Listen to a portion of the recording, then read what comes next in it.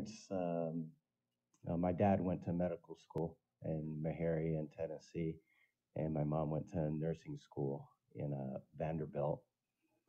And part of our family legacy was learning how my dad, on his way to the hospital to perform medical procedures, had to get on the bus and was sitting in the back of the bus. And in the front of the bus were the people he was getting ready to operate on.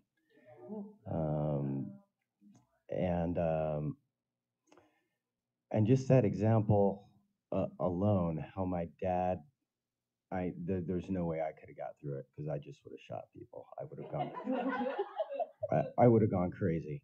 But my dad's humility along these lines has set the foundation in our family in terms of love and peace. He worked hard. He did not become a victim. Neither my mom nor my dad, no matter what was going on in society. They raised children. My mom was a very spiritual Christian, and my dad worked hard as a scientist. And between education and the gospel of Jesus Christ, we got through it. They got through it.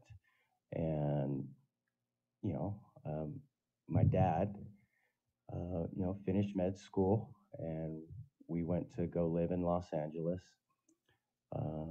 We ended up living in one of America's most expensive cities. We are not victims. My mom and dad are not victims. I'm not a victim. I'm a doctor. I own $1 million house and drive a Jaguar. If you want to call me a victim, go ahead. In fact, I put a reparations jar on my front porch, and I put a post on Facebook, and I said, if any of you white people are dumb enough to pay me reparations, there's a jar sitting on my porch. Just ignore the Jaguar and the $1 million house.